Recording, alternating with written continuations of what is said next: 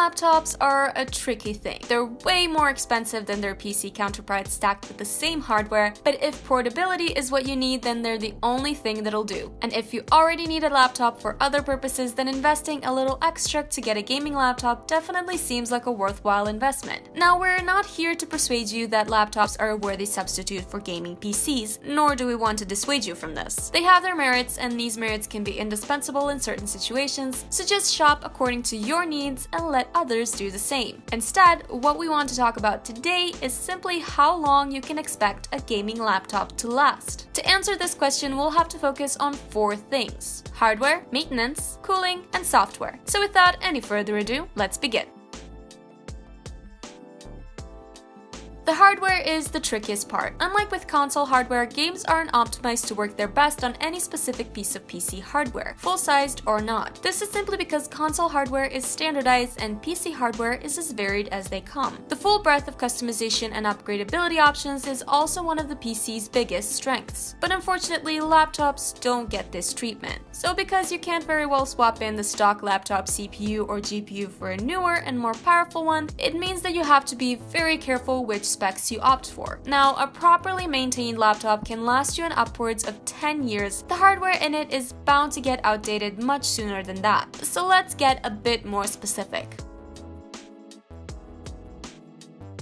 The CPU is not the most important piece of hardware in a gaming laptop, but if you want it to carry its own weight, you'll not want to skimp on it. At the moment, you'll need at least one of the newer i5 or i7 CPUs if you're looking to play new AAA titles. AMD has definitely made some strides in the laptop market, specifically with their APUs that utilize the excellent Vega integrated graphics chips, but as good as these are, we'd still recommend getting a model with a dedicated graphics card for the optimal gaming experience. Now, when building a desktop PC, you have to worry about the motherboard compatibility and bottlenecking, but since you aren't actually handpicking each and every component for a laptop, this won't ever be an issue. So just decide on which GPU you want, and that's the most important thing. Still, you'll often be faced with a selection of different laptops running on that GPU, so just remember that paying a bit extra for a better CPU is something you'll certainly appreciate a couple of years down the line.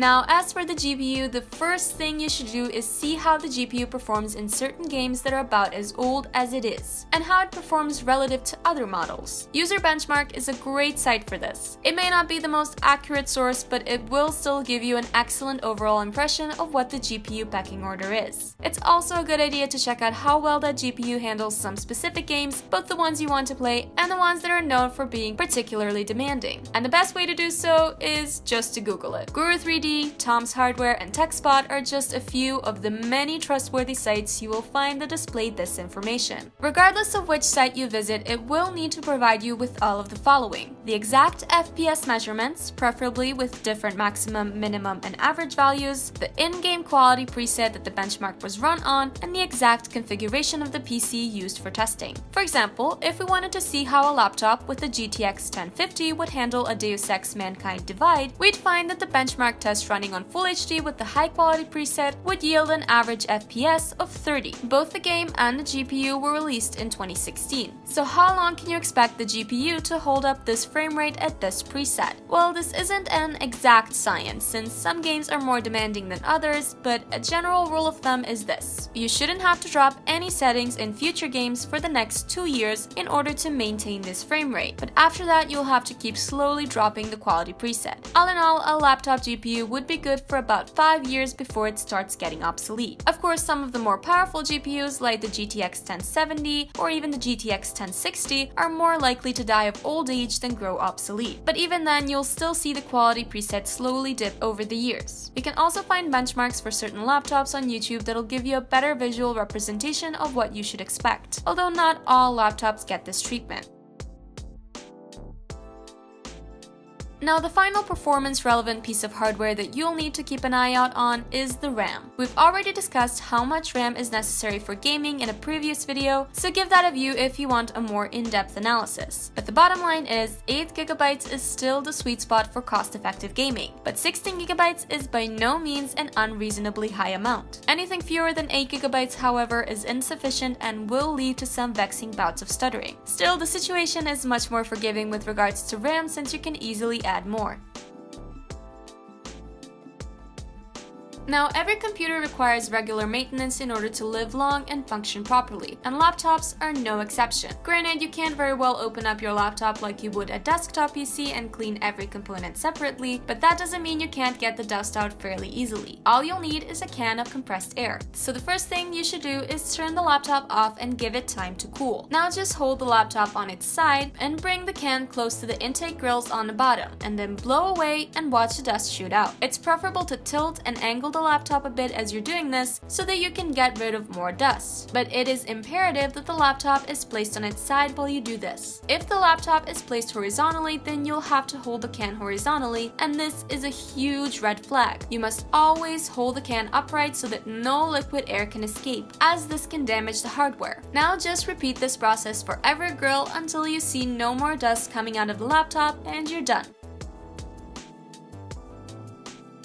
As for the cooling, there aren't many things you can do to improve the airflow inside a laptop. Nevertheless, this is precisely why you should make sure to do the few things that you can. First of all, avoid placing the laptop on your lap or bed or any soft surface really, as this will close off the intake grills on the bottom and seriously hinder the airflow. Of course, given how gaming laptops are packed with powerful hardware crammed into a compact space, you're likely to want to take an added measure and use a cooling pad. A good cooling pad can work wonders to improve the airflow inside the laptop, so it's definitely something you should look to purchase if you plan on pushing the hardware to its maximum. Now, we've actually made a whole video about how to keep your laptop cool. The link is in the description, so make sure to check that out if you want to know more about this, as we won't go into any further detail in this video. So let's move on to the final point we want to talk about today, which is the software. Laptops can run all the same operating systems that desktop PCs can, with all the same benefits and drawbacks. This is something we've talked about extensively on this channel, so we'll just skip all the formalities and say that if you want the smoothest possible gaming experience, you want to get Windows. If nothing else, it has the most games. Now, it used to be a serious problem that people would buy a decent laptop only to have a new version of Windows pop up out of nowhere that said laptop can't run. But with Microsoft's new approach to refining Windows 10 via online updates instead of releasing new versions every 2 or 3 years, this is no longer an immediate issue. What this means is that it's more appealing to get a gaming laptop now than it ever was before. This isn't to say that we won't get a new version of Windows ever again. We will, although chances are it won't be called Windows 11. Maybe they'll just skip a few numbers and jump right up to Windows 12 or 13. Who knows? When this does end up happening, however, you can always make the switch to Linux, as it has been known to perform much better on dated hardware than Windows. So when all said and done, how long can you expect a gaming laptop to last? Well, if you do proper and regular maintenance and you use a cooling pad to help it out a little, you can easily see a laptop grow up to be 10 years old. But for the purposes of gaming, most laptops will become obsolete after 5 years from their GPU's release. Again, this is a general rule of thumb, but it's been proven quite effective. And that about does it for this video. We hope that you found it helpful. Don't forget to like, share, and subscribe if you did, so that we can keep on making more videos like this. Oh, and while we're on the topic of laptops, we definitely plan on making a list of the best gaming laptops sometime in the future, so do come back and check if it's up yet by the time you decide to make your purchase. You can also click on the bell icon if you don't want to take any chances. In the meantime, may your games be fun and your losses few. And as always, we'll see you next time on Gaming Scan.